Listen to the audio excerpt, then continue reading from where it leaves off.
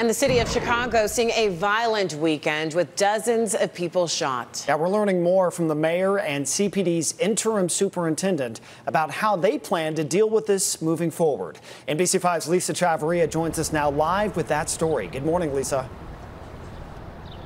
Good morning, Patrick and Michelle. Now, both say that there needs to be more investment in communities that are struggling with this kind of violence. Now, here's what Mayor Brandon Johnson had to say about the violent weekend we just saw, where more than 45 people were shot.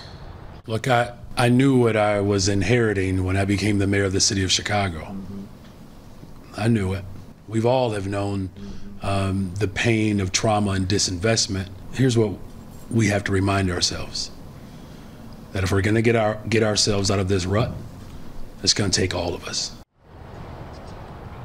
Part of the violence happening includes this. CWB Chicago obtained this video of a man being shot as two men tried to carjack him.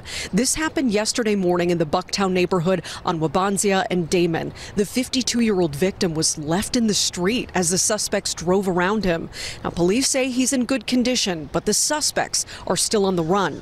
And happening just last night in the Garfield Park neighborhood, a 14-year-old boy walking down a sidewalk was shot by someone in a passing car. This happened just before 9 on Francisco Avenue near Washington Boulevard. Now, police tell us that he was listed in fair condition at Stroger Hospital.